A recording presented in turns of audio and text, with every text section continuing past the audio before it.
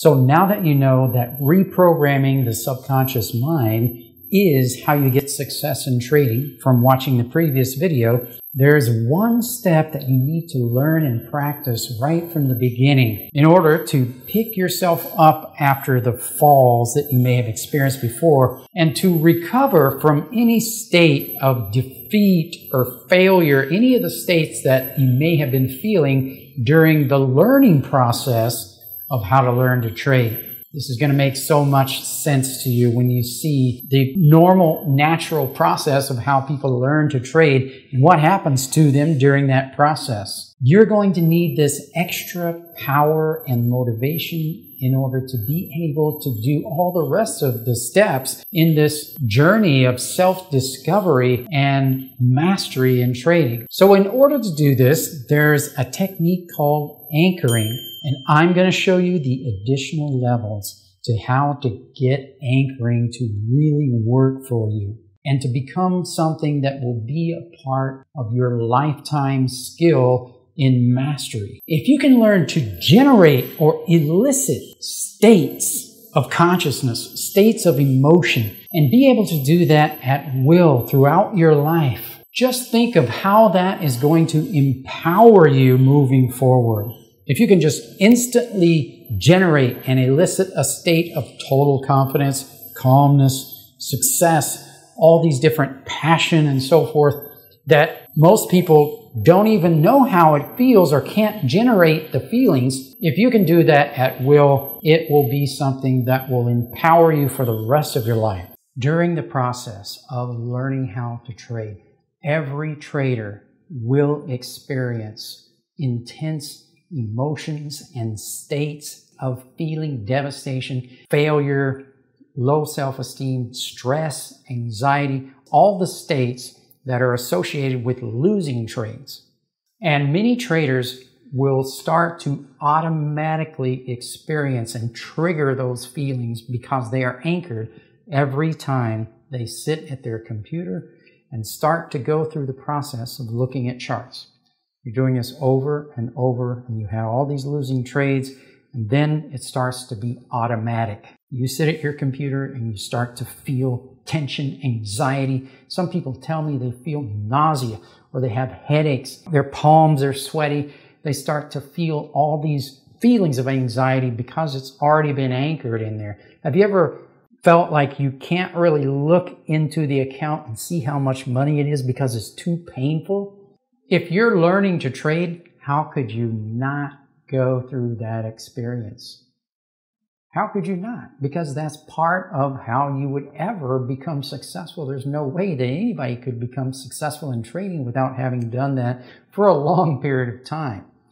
So that's another reason why trading is something that is only going to be mastered by the strong character. A person who has a very strong character, the weak, they're not going to be able to make it because they can't manage that. They don't have the strength to be able to go through that and keep on going. Now, this is why learning to practice EFT tapping and deep breathing relaxation exercises is also critical, and that's covered in another section. You may have a variety of bad feelings stuck in your body, in your gut, in your chest, in your face, in your forehead, and all throughout your body and your nervous system because it's been anchored there from all the repetitions of experiencing losing trades that is inevitable. And then what does that do? It leads to more losses because then that becomes a cycle.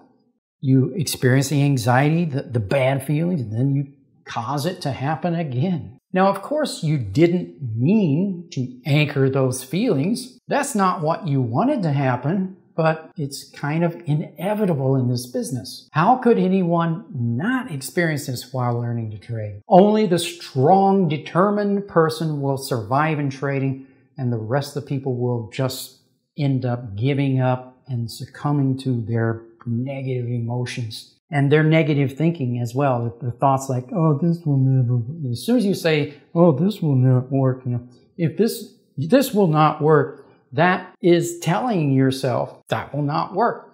So that's why you have to tell yourself, this will work. This will keep on working. I will make this work.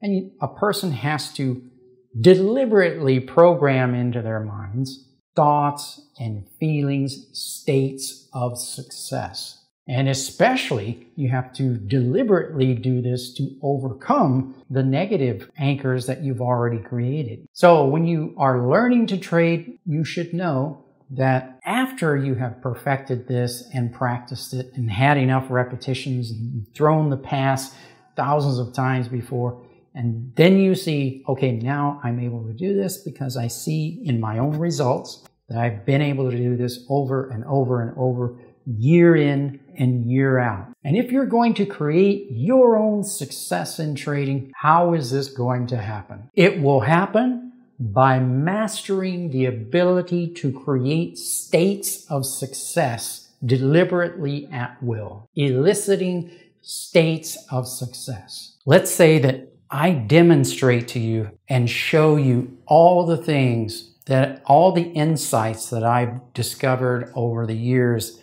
things that you can use to bypass a lot of trial and error. So you can see right away some of the things that will enable you to understand how markets work, know what actually works in trading. If I show you all these things, you could save a lot of time, and many people will never find these things out and they'll just keep trying things that don't work.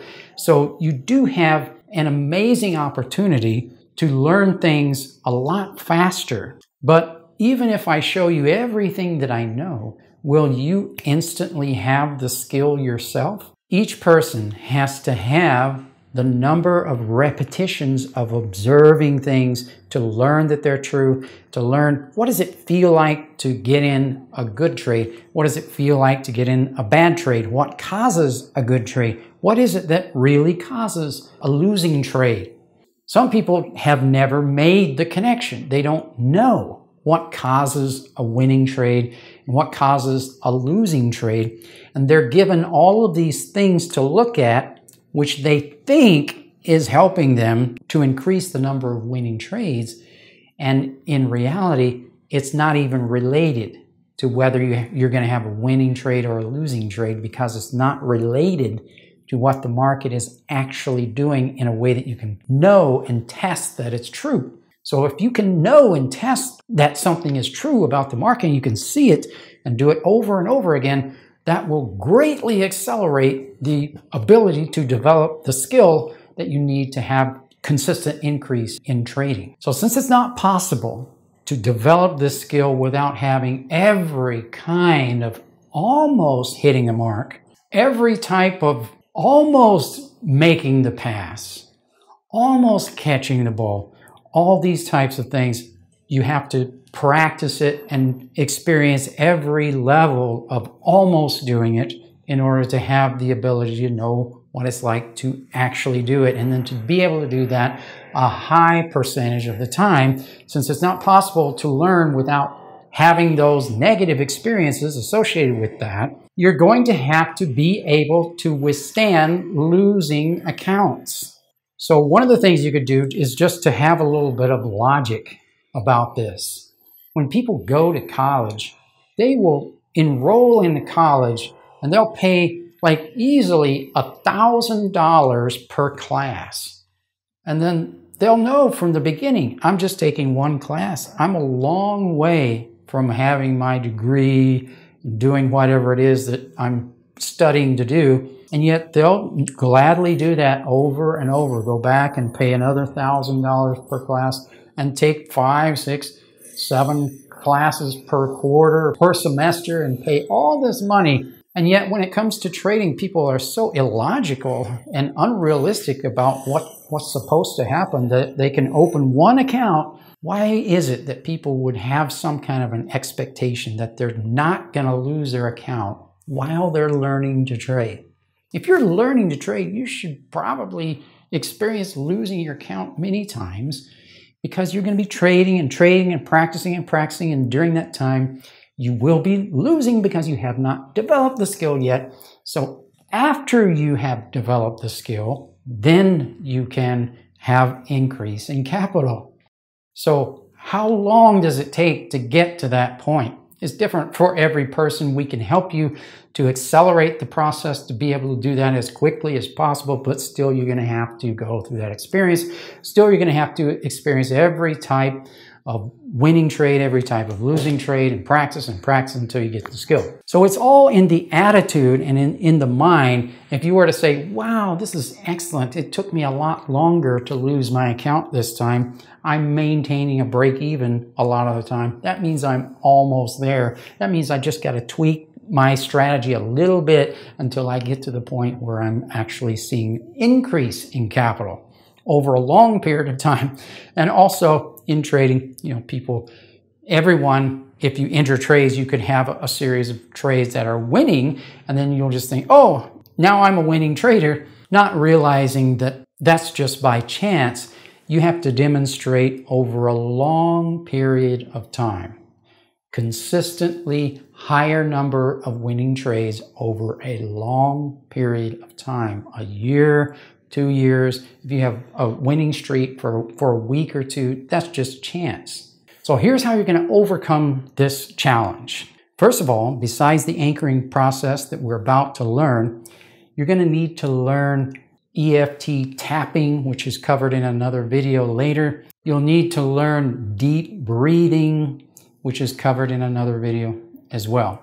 Anchoring is a technique to learn to elicit or trigger states of consciousness, states of emotion, and to be able to trigger them at will anytime that you need them. And collapsing an anchor is a way to get rid of an established anchor that you already have and replace it with a new installed positive anchor. And there's a way to do this right and take it to the highest level of effectiveness. I've seen this demonstrated in many NLP courses, and what I'm seeing is like, okay, that sort of works, but what do you need to do to make it effective for a lifetime? And I'm going to show you how to do that now. So anchoring uses the process of conditioned response. This was made famous by the guy named Pavlov, who demonstrated that he would ring a bell, give some food to some dogs, and then eventually he could just ring the bell and the dogs would start to salivate. No kidding. And that doesn't seem like that great of a discovery, but it's something that is known in our society because you can see everyone knows if you mention Pavlov's dog. The real discovery that's great is to know how to use that principle to do something amazing. So the interesting thing is that we all are experiencing anchors throughout our lives, and we're just not referring to it with that term, but you're already experiencing all kinds of anchors all the time. Anytime an image or a sight, a sound, or a sensation is repeated over and over and associated with a state. So have you ever heard a song on the radio? It was really popular maybe when you're in high school or a period of time when you were younger than you are now. And then you haven't heard it for a long time. It's especially effective if you haven't heard it for a long time.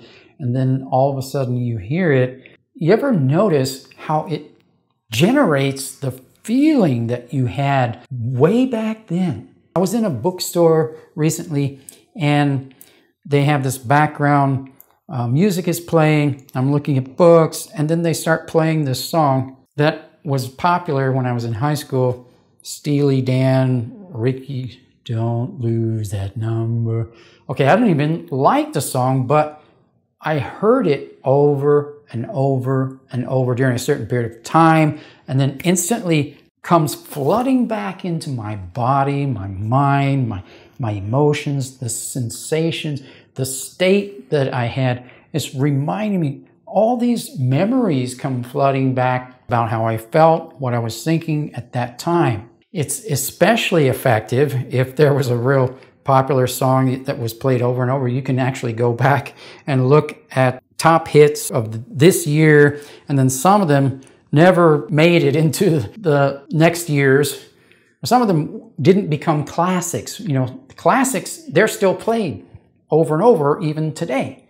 But the ones that didn't become classics, especially, you never heard them ever again. You listen to that song and all of a sudden you will experience this, because one of the things that makes a good anchor is the uniqueness of the experience and the repetition of it. And so like when we're installing an anchor based on a sensation of pressing on a part of our body, it needs to be a unique type of sensation that you don't get at other times. You ever smell something? If I suddenly smell this aroma of roast beef, which I don't eat, but if I smell it and it's a certain type of smell that reminds me of something, I could instantly be transported back, way back to another time, another place, where I'm at my grandmother's house on Sunday, and this smell was always there, and then it was repeated